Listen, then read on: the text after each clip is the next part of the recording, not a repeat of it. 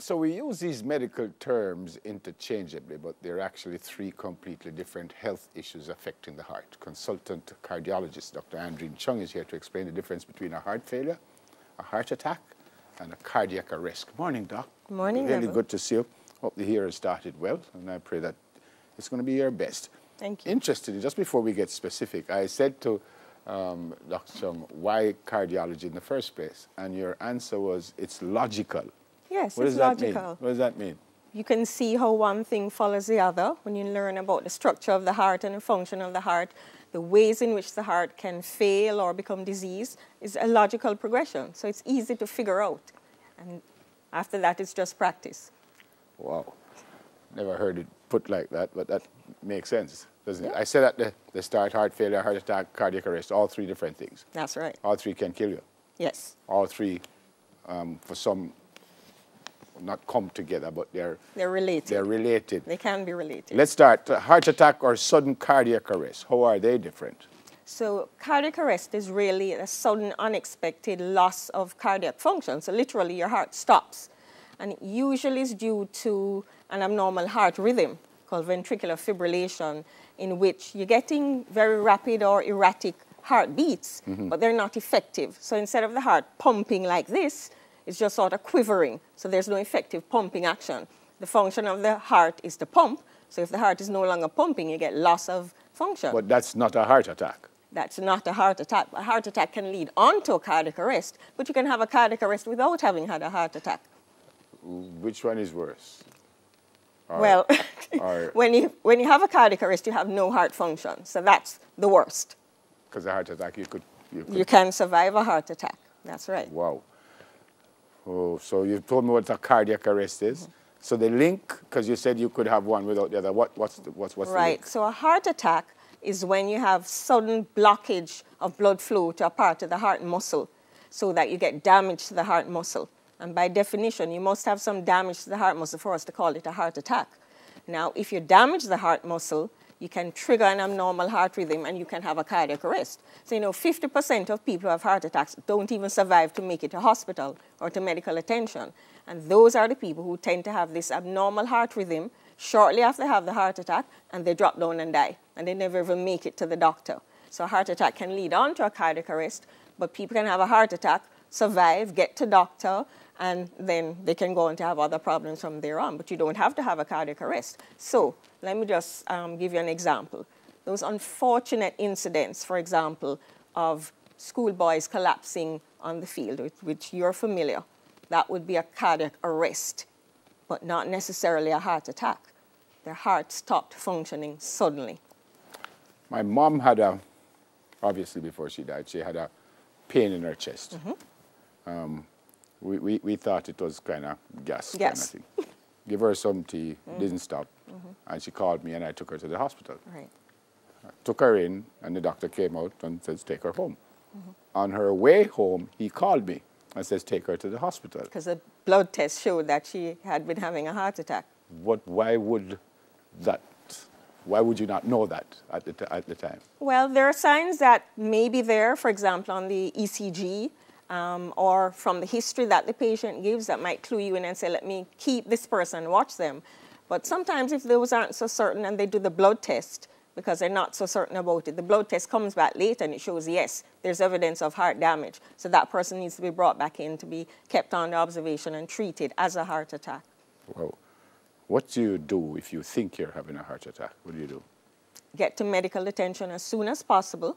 Outside of that, and I expected that answer, but is there anything I read one time or someone sent it to me if you think, say, you must cough or something like that? No, that's not effective. But chew and swallow an uncoated aspirin, a full-strength aspirin. Chew it and swallow it. It starts the anti-clotting effect to help to prevent further clotting within the blood vessels of the heart, which is what gives you a heart attack ultimately. Yeah. So that you can do for sure.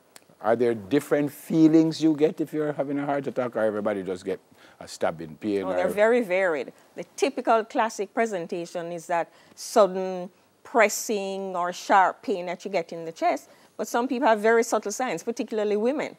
It may be very subtle. It may not be pain at all. You may just feel unwell, or you feel faint, or you feel like gas, indigestion, heartburn. So it can be very different. It doesn't have to be in the chest. It can be up in the throat. It may be just in one or both arms. Hold on 1 second. You could be having a heart attack and the pain is in your throat? Absolutely. Why? Because of how when we develop as little embryos, the nervous system, you can have nerves that supply different areas of the body when you're an embryo, but as you grow up, it differentiates, so you can still get pain or discomfort going to those areas and not the specific area. And I've also heard that you might get pain in the jaw or in the arm or something like that. That's true. And not in the chest. That's true. And diabetics may get no pain at all because their nerves have been affected by the diabetes. Man. What you're looking for is a difference in how you feel. Yeah. And if you feel like there's something going on, people will tell you they have this sense of impending doom. Get to the doctor. Okay. Did we touch heart failure? No, we didn't touch touch heart failure. Heart failure? So heart failure doesn't mean your heart has stopped. It's a syndrome in which the heart is not pumping well enough to keep the blood and fluid circulating around the body as it should. So you tend to feel fatigued, and you may blow short, as Jamaican people say, and you may swell because you're not circulating that as it should because the heart isn't pumping well. That's heart failure. Is there anything that brings on a heart problem? Anything that...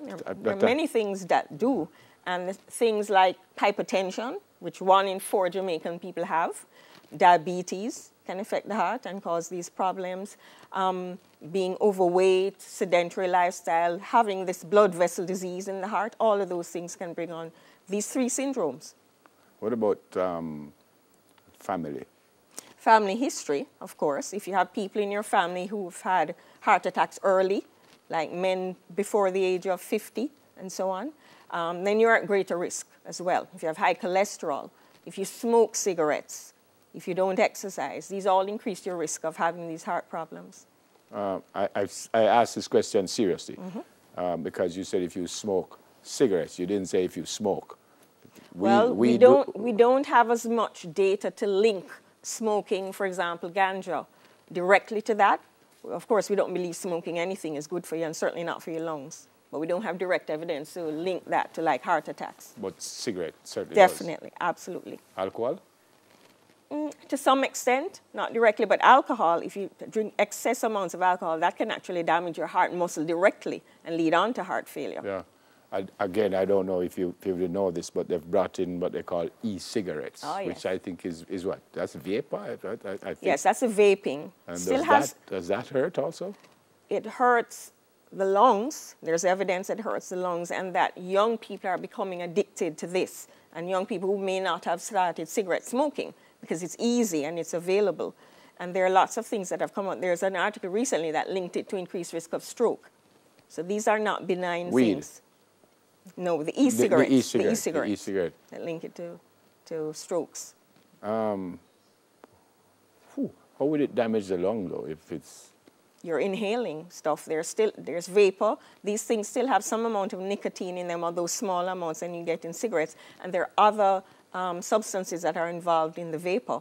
So anything that's not meant to be going down into our air passages really shouldn't go down there. I smoked for 40 years. I finished for 20 years. Excellent. Do you get it back? I wasn't really talking about me, but does it clear up? Yes. There's evidence that certainly from the point of view of stroke and heart attacks, when you stop smoking cigarettes, after about 5 years, your risk of having a heart attack goes back to that of someone who's never smoked. Okay. And after 10 years, your risk of stroke goes back as well.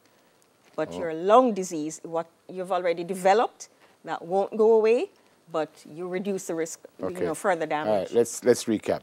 What's a heart attack? It's sudden damage to the heart muscle because you've blocked off the blood supply. Cardiac arrest? Sudden loss of function, so the heart stops pumping. Heart failure? Reduced function of the heart, so it cannot supply the needs of the body. And they all could kill you. And they all could kill you. And February is Heart Month, Neville, so it's a good time for us to start thinking about our heart. Okay, fantastic. Great to see you. Good to see you too. Yeah, you know your stuff. Consultant cardiologist who tells me that it's, what did you say? It's logical. Cardiology is logical. I like that. Dr. Andrew Chung. 10 minutes to your health, folks. We'll do it again next Thursday.